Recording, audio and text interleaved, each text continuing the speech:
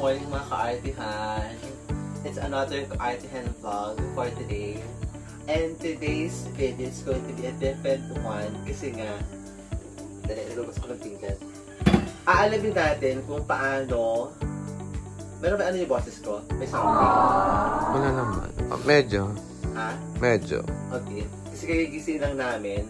So today is going to be a different video because aalamin natin kung paano kinukuha yung tuba juice. Alam niyo ba kung ano ibig sabihin ng tuba? O narinig nyo na yung tuba? Kasi akala ko nung una, ang tuba is going to be liquor. Hindi pala, it's a kind of juice that came naturally from coconut tree. So, ang aga namin nagising kasi nga, maaga din yung schedule ng kukuha ng tuba today. Sabi niya 8 AM. So, siguro magkukoffee lang kami and then naghilamos na ako. Hindi na ako maliligo. Maghilamos kasi hahabulin namin yung paano yung paggawa ng tuba and then yung patupat. So, abangan niyo yan. So, pupuntahan natin kung saan may pinakamasarap na tindahan ng tuba dito sa San Aurelio the First, Balungao. So, aalamin din natin kung paano nila ginagawa yung tuba nila. So, tara, sa kanya po. So, papunta na kami. Ayan. So, time check, it's 7:37 in the morning.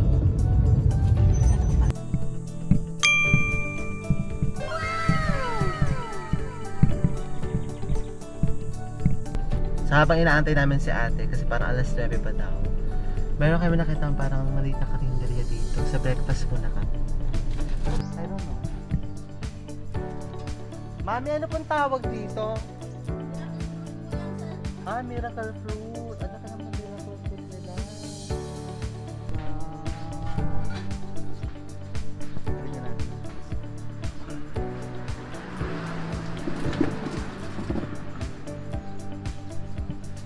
So, meron tayong pinapaitan. Meron tayong dinuguan. Meron tayo. Yung pares. Ah, parang parehas lang siya, no?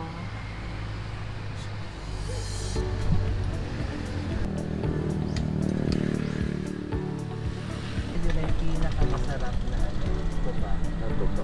Kasi ito yung parang yan.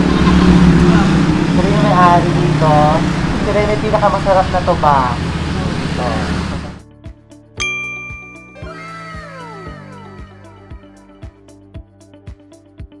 Kalahati na. Oo, kulang na kalahati.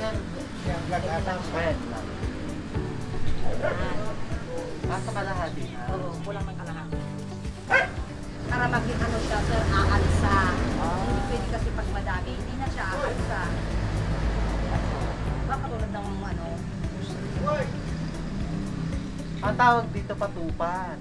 Diba made of malagkit.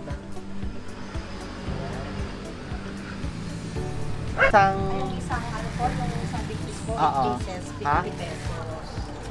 Kapain mo, sir. Kailangan kapain? Oo, kapain.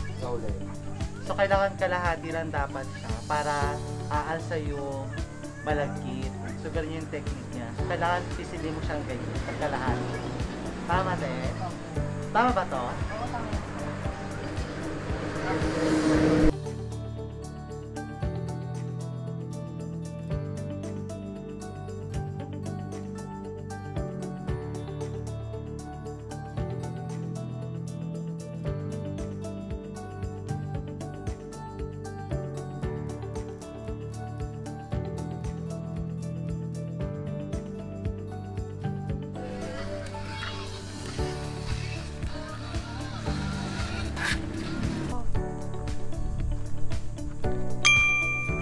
Sa ito, galing din sa tuba.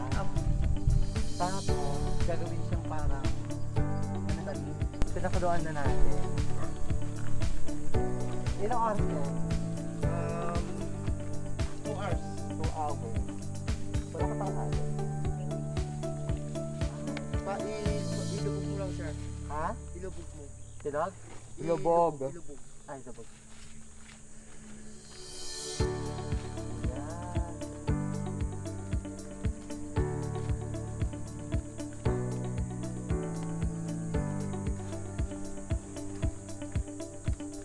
Lulutuin natin siya for 2 hours.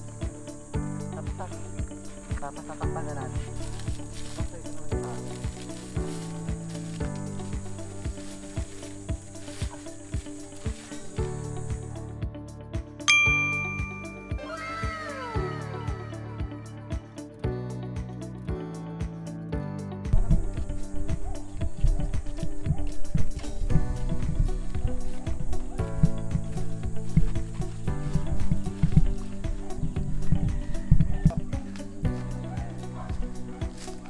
Tulungan kita.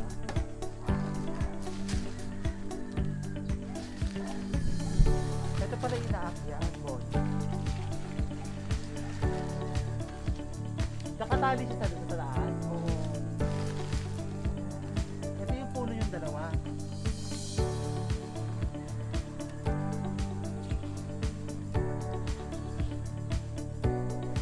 Parang din sa may concert. Kawayan.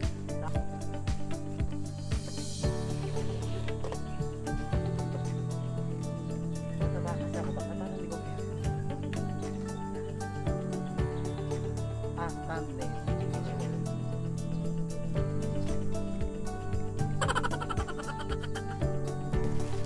Yung isang punong ganito, kung maganda yung ano tawag doon? Silag. Ha? Silag. Kung maganda yung silag. Silag L. Kung maganda yung silag niya, makakasama ka ng 3 to 4 liters in just 3 hours. So yung buong maghapon mo, pwede kang makakuha ng 12 liters of tuba. 10 to 12 liters. So tapos kayo, ayan.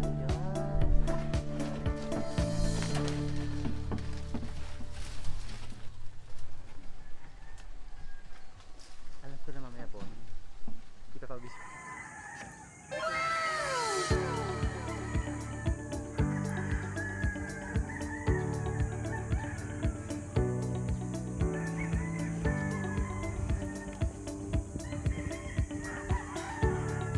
Ilalagay ko sa mineral water. Ito ko na ilalagay.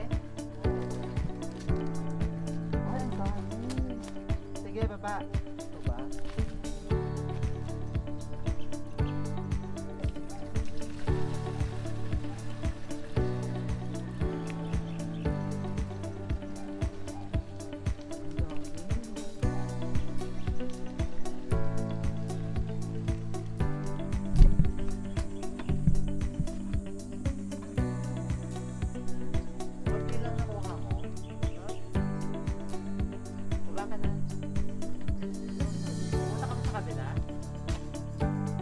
Ayan, tapos na tayo mag-harvest ng tuba, sweet tuba. Ngayon, check naman natin yung niluto natin patopat. At titikman na rin natin yung in-harvest natin.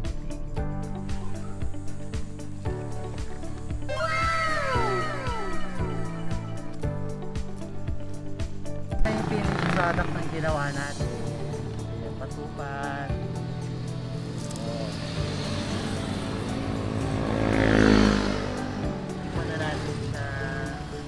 Medyo mainit. Ay! Wala, teka mo yung matas. Woo! Ay, grabe ang init. Ipan mo lang na. Ipan ko na lang. Then, post na sa nyo. Perfect. So, ito yung ginawa natin kanina.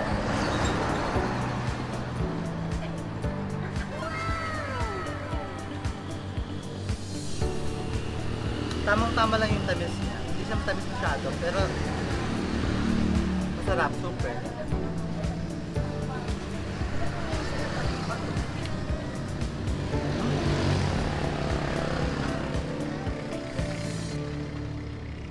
Thank you, ang sarap.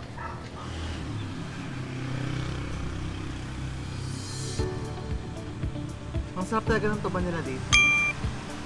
Super fresh.